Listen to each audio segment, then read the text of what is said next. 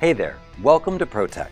Today we'd like to share a video from Dylan at the Random Automotive on how to determine the cause of a malfunctioning temperature gauge. Let's take a look. Hey guys, Dylan with the Random Automotive, and I got a quick tech tip for you. I'm here with my 1971 Ford Torino 500 and my temperature gauge isn't working. So how do you figure it out?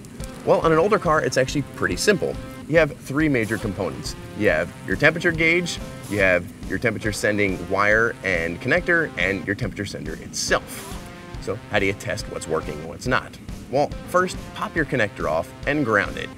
Put it to anything that'll touch the metal. Now, go over to the interior of your car, turn the auxiliary power on, and your temperature gauge should creep up to hot. If it does, you know your gauge and your connector are good. If it doesn't, well, then your temperature gauge and your wire are not good. So if it goes up, it's your sending unit. Easy to fix, cheap part. If it doesn't, start by tracing your wire. Look at your connectors. Is your connector good? Is it clean? Are there any frays in the wire? You're gonna have to open up your harness and check, so it's a little bit labor intensive. As you can see on mine, the connector's kind of melted and the wire's frayed. The engine did catch on fire, but it still works. I'm gonna replace it anyway because the part was less than $2. Now, if your wire looks good, it's probably your gauge.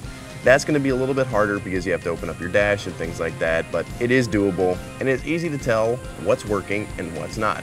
So there you have it, guys. Really easy to tell what's causing your temperature gauge to not work. Thank you very much for watching, guys, and I'll see you on the next video.